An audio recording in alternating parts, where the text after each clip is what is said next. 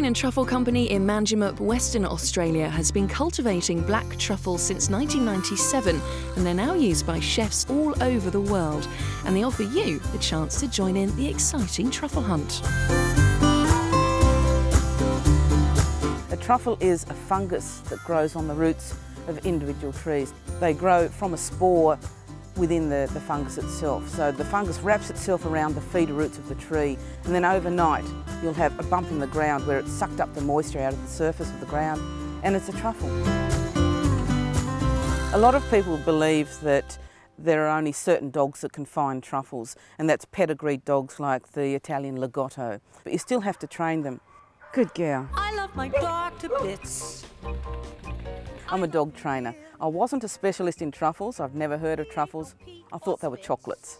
And a friend of mine had planted truffle trees, and they said we need a dog to find them, and I was very excited to go out and hunt for chocolates.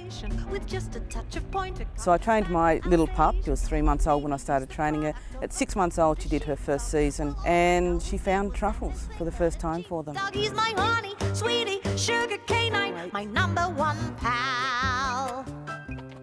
Wait. Here we are. These are the girls. This is Izzy. Hi, Izzy. Izzy's a pure beagle, and this is Sunny.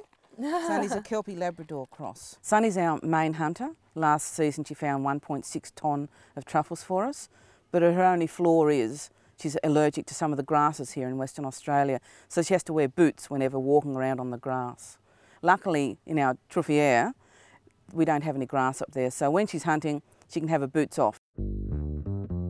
We run tours every weekend for people to come and watch the dogs work and learn about truffles. Then we take them out onto our property, and the guests see the dogs work and get down and get their nose dirty and smell them and dig out truffles. Leave, good girl. Wow, she's quick.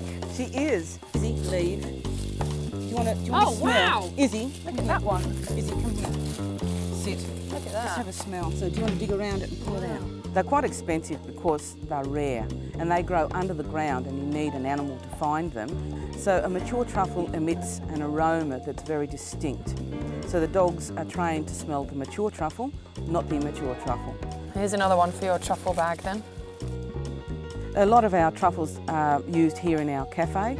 Truffles can be used in truffle-infused scallops or truffled chicken, and we have some really beautiful truffle risotto.